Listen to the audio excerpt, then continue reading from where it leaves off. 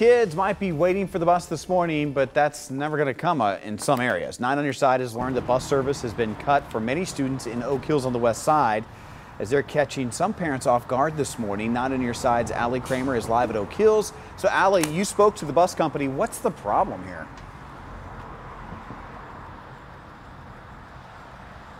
Hey, good morning, Chris. I did. Typically, Oak Hills High School doesn't provide bus service to its high school students, so they contract with Paul's Bus Service to do so for those students who still need it. And we talked to Paul's Bus Service. They said that they had to cancel 4 of those routes. Now, WCPO started investigating when a parent actually notified us that their student wasn't going to be receiving any of that bus service. Now, that parent says she was never notified and worried that other parents would be caught by surprise this morning.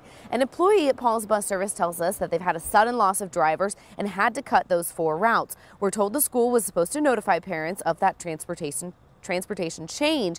Now, Paul's told us that they aren't sure if the change is temporary or if those routes will be permanently canceled. Now, of course, we've reached out to the Oak Hills School District. We have not yet heard back, but of course, all of the other routes for those students in the elementary and middle schools are still scheduled, and we've seen a number of buses actually coming by. Of course, this is a story that we'll continue to follow for you, really hoping to get some answers about how all of those students are going to make it to school. Reporting live from Oak Hills, Allie Kramer, 9 on Your Side. Allie, thank you.